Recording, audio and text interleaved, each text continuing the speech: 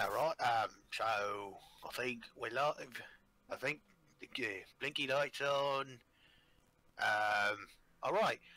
So last week you kind of talked about the Primarchs, and you kind of said you wanted to do research, so you locked yourself in your room, and all we did was hear weird noises for like a week. And now you show up here with that wedding dress and flowers and pretty stuff. And you just told me to get up here with the camera, so I'm kind of curious, but I'm also mainly scared.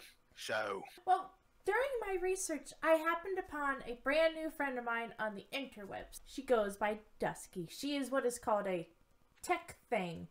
I don't actually remember the word for it, but in my research trying to find out who these Primarchs are, I met my new friend.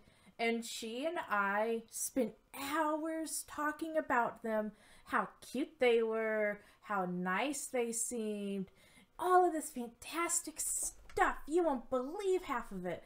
So she and I came up with a very nice list. A list on which Primarch will become the best husbando. We have a list of all 18 Primarchs on which one will be the bestest husbando ever. hey, the list you gave me said there was 20 of them. Technically, there was 20, but it seems like 2 of them are currently missing. Oh, like dead missing, or we don't know where they are missing. No, they're just missing Primarchs. Missing Primarchs. But for right now, we're only going to do 18. Technically 19 because there's a set of twins, but those 2 are together. You hear that, ladies? That one comes in pairs. Woo! I don't got a list, so this is all on you. I'm just gonna be here with the camera. Okay. I got my list somewhere over here, off to the side, so I can always look at it because... Yeah, I think Terry's holding on to it. Thanks, Terry! I don't think he heard you. No, he probably didn't hear me. He can't hear much nowadays. Paul, can you help Terry hold that sign? Thank you. Okay, so we're gonna start. 18 is the boy named Conrad. He sits alone in the dark, listens to nothing but death metal. He's selfish as all hell. He would most likely kidnap you and keep you in a cage. Now, as kinky as that is, that does not spell husband material. That just spells weird stock bullshit. And we do not need that over here. We're looking for great 100% husbands. Number 17 is Angron. Now, I personally like Angron. I like him for his lore, I like him for his character shit, and I really enjoy his stories and books. But my idea for Angron is post-nails Angron. He's very aggressive, he's crazy, he's very bloodthirsty, and that's going to be some death by snoo stuff there. Didn't you just say, like, a couple of weeks ago you were into that? Shut up, don't kink shame me. Now, pre-nail Angron, he was a very passionate man. He was a protector and a helper. If we're talking pre-nail Angron, he would so be up higher in my list. But we're talking post-nail. Number 16 would be Lionel Johnson. Lionel Johnson's whole shtick is knights in shining armor bullshit. Like, think Castle Guard knights in space. He did not drink his respect woman juice. What is that? It just means he's kind of a dick. And he is a very closed-off person within a lot of his literature. And you don't want a closed-off husband, you're not going to get shit anywhere. You're not going to be able to talk. You're not going to be able to communicate properly. And, like, your sex life is just ruined. Number 15 will be Ferris Manus. Or as I like to call him, Johnny Silverhand. So, he's got big metal mitts he uses to punch folk. Yeah. His whole thing is the Gorgon is the survival of the fittest. He doesn't have time for your weak-ass shit, and he's kind of boring. Perspiration.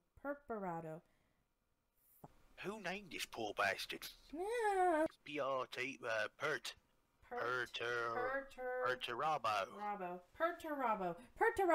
Perturabo. Ah. He grew up in a really shitty world full of just backstabbing assholes. And he still holds that mentality close. But I think once you get to know him, he might open up a little more. He might be a very passionate man. And number 13 is Mortarion, or as we like to call him, Hello, Nurse.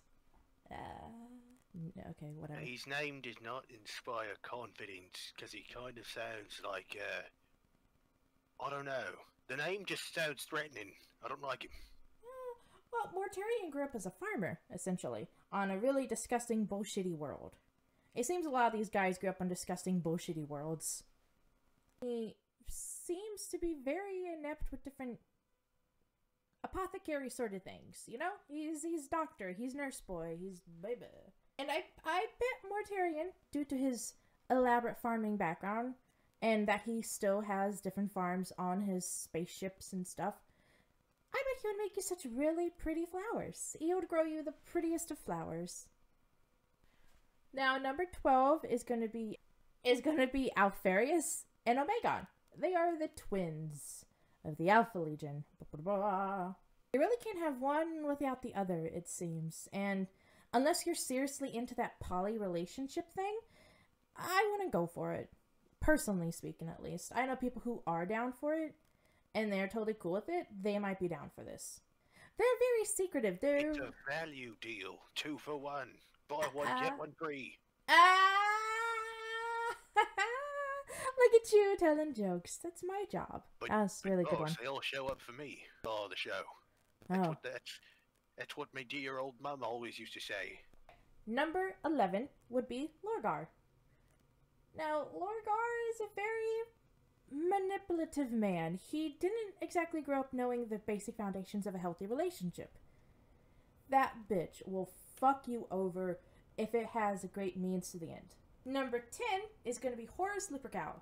He'll be the biggest piece of shit that you'll ever meet. He'll be a decent ass slay, but is it really going to be worth it in the end? And, you know, between you and me, my friend Dusky says he's a whore. Number 10 is going to be Leman Russ, the All-Father, the Wolf Father himself. He's a werewolf. So Leman Russ is basically your frat boyfriend. He's gonna drink way too much, but he's gonna be super awesome to hang out with. Dating, on the other hand, maybe? He's 9 for a reason, you know. But your boy is totally gonna be DTF, so... And next, we have Mike Jagger Con. Jag your titties Con. Jagatine Con. Now this boy, fast and furious, gotta go fast, speed demon McQueen boy, is apparently from a very kind of respectful world. So he's going to be a cool dude. He is going to be your super shade thrower, tea spilling friend though. So that's going to be awesome. Surprised you don't know. I've learned to just hold my tongue, because I'm not really going to get any answers. Number 7, we have Magnus the Red. Yay! Now Magnus is going to come with 27 cats, 37 cats, 50, 12 cats. 50 or 12 cats. Exactly. I don't even think he knows how many cats he's going to come with. But Magnus is probably going to pay more attention to those cats than to you. But he has a pretty big lap, so at least you can sit in his lap while he's reading to you and his cats. So it's a good deal. Never explained why he's red. Why is he called the Red? Is he like a big violent guy? Like, he's called the Red because of all the blood of his enemies? No, his skin is red. Like, you see that back there, red? He's that red. So he's like a demon? No, his skin is just red. Is he like half tiefling or something? No, his skin is just red. Did he get really badly sunburned? Probably. Yeah, probably. Next we have Primarch Rogol Dorn in number 6. Now Rogol Dorn is one of the few Primarchs that has ever specified that he was able to cook. So you got yourself a cooking man, so that's always good. And then Rogol Dorn also builds, fortifies, he constructs, he builds magnificent buildings. So you got yourself a handyman and a cook. And that almost spells the perfect man. He seems super boring and dull though, so a little on the whacker there. That's why he's 6. And next we have number 5, Primarch Fulgrim, who was actually married different times, so he knows how to treat a wife. He outlived his wives, but that's a whole nother story. Books describe him as a nice, respectable man before he goes batshit insane with chaos. Then he becomes a weird, kinky demon snake. And he's up on the list, why? Well, he was married, so he's gonna know how to treat a married woman. Yeah, but now he's a crazy snake man. I guess. Oh, he actually wrote back to me. Would you like to hear it? I mean, I think the crazy snake man would try to do weird snake things to us if we didn't. Yeah, that's true. Ahem. My dearest little fan, as I'm most appreciative with you wanting to touch my perfect body, I must decline your offers. All hands are small to me, dear, so yours won't make anything else look bigger than the average human would. That said, I request you stop writing to me before I have you arrested, but considering these letters, I suspect you might just enjoy that, wouldn't you? Best wishes, Primarch Fulgrim. I think he used a lot of big words. He likes to sound fancy. In all the pictures that I've seen of him, he seems like a super fancy dude. He's got really pretty white hair, and he's in all purple. And purple's such a nice color. It's totally not an evil color. I don't care what any video game says. It's not a bad color. Boss, I don't want to alarm you, but Yeah? you seem to be describing a disgusting elf. I said his ears aren't pointy. He has perfectly round ears. Human round ears. Yeah, but he's got like all the other descriptors of a disgusting elf. He tries to speak all fancy, he wears purple, white hair, which is not a natural hair color. You can't tell me I'm wrong. Nah. I bet he's all spindly too. Fuck you. I thought you were weird before, now you're telling me you're an elf lover now. I am not an elf lover. Those damn dirty elves. No. I am not an elf lover. Paul, how do you feel about elves? Exactly. Paul knows how it is. Number 4, we have Corvus Corax. He is a big bird. You mean like a common crow? That is literally the name that the wizards give to common crow. I This man know. is named after a bird. I know. He's named after a raven, actually. Aren't they the same thing? They both got black feathers. We can't bring this discussion up. It's going to cause a lot of problems. Because some people say they are the same thing. People are going to say they're not the same thing. It's a problem. And we will let the viewers decide that one. Corvus is a very emotional-hearted man. He likes to write really weird poetry. And apparently he likes to use really colorful cuss words, if jokes aside are being truthful. And who doesn't like colorful cuss words in poetry? Wait, you said you don't love it. No, I said I do. I do. Yeah, but you said who doesn't love it, and then you said I do. Shut up. I love it. It's awesome. He's cool. He's number 4. Learn how to speak 4. Goblin properly, come on. Oh It's my not that God. hard. Oh my god. Enunciate your words. We're not speaking Elvish here. You're pissing me off today, sir. You're pissing me off. What did you just call me? Sir! Mister! I have a name. Did you forget my name? Yeah? Wait, what about you, Paul? You remember my name, right? We were talking at lunch. Like 2 weeks ago, when we actually had food. Yes. Yeah, what's my name? Yes. Oh my god, you all forgot my name. So- Listen, my name, just for all of you out there, my name is... Okay. We'll know your name from now on. We have Come it. on, I've been working here. I've been here for weeks already. I'm I the know. camera I'm dog. sorry. I need to get name tags for everyone. Very rude. I'm You've been sorry. calling me you and him and whatever. Come on. I'm sorry. You're right. Can we continue? Yes, I'm not Okay. very happy about it. I'm sorry. You know what? It's to help you. You know, there's 3 boxes behind me. Would you like all 3 of those? Do they actually have food inside, or are they just the boxes? I mean, I'll settle for that. They have food inside of them. Some of them even have fruit. Those boxes doing in the bushes outside of the... Have you been hoarding food? No. I went to the village and found those next to a crying man. It's dark.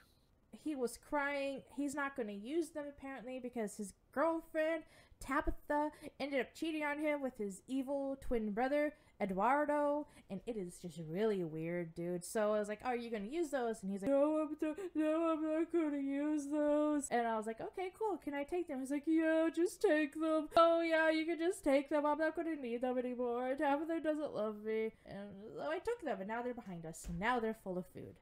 Now, number 3, we have one of the most loved Primarchs of all, Sanguinius. He is a large vampire guy with large angel wings. And apparently everyone really loves him because he's such a pure, kind-hearted individual who takes really good care of his sons and the common person. And if you have a biting kink, he is totally Fang Daddy. No, just saying. I don't like getting bit. The rats bite. And it hurts. But did you use the stick I gave you? Oh, to beat them off of me, yeah. Yes. Yeah, just beat him. It's what I've been doing. Number 2, we have Rabute Gilliman, or Robot Girly Man, or the names can you think of? This last time called him Robot Gorilla Man. Robot Gorilla Man. Rabute Gilliman is the maker of Respect Women juice. He made that juice, he delivered it to people, they drank it if they respected that there whammons, and he respects his there whammons. Rabute Gilliman is also a man that you could take home to your mother. He has had, before she passed away, a very good relationship with his mother. You know, his mom is probably going to visit you often, but probably at the worst time. But unfortunately, Rabute Gilliman might have an Eldar wife. So, and number 1, we have Primarch Vulcan. Now, Vulcan grew up in a community that really put its family first. He knows the importance of having a family and keeping it all together. Vulcan is the barbecue king. He is going to make you the best food along with his sons. So I hope you enjoy an already pre-made family. That is our lovely list on what Primarch would make the best husband. I'm really happy you guys could join us today. Over? Yeah, that's its list. I don't know how to end yeah, it. I kind of zoned out throughout half of that and started making noises halfway through. Dude! What? Thank you again for joining us. I hope that our next video will be very entertaining to you all. It might not be Primarch based again, but at least it'll be something fun. We'll play some video games, or we'll mess around again. Or So where did you get that wedding dress from? I owned it. In your size? Probably. You don't need to know. You don't need to know where I found it, how much money it cost me to get this found and turned into my size. Don't worry about it. Don't worry about it. Well, You bought a wedding dress of our weddings, didn't you? I thought we were going to use that money to hire some guys. we gotta spend money to make money. Okay? Okay? Yeah. Spend the monies to make the monies. You confuse me. Okay, so... Oh, you bims of shits, they're done took your laptop. Oh, crap. Oh, I don't want to run. No, you just, you drop the camera again, drop the camera again. Just take me to jail. Ah!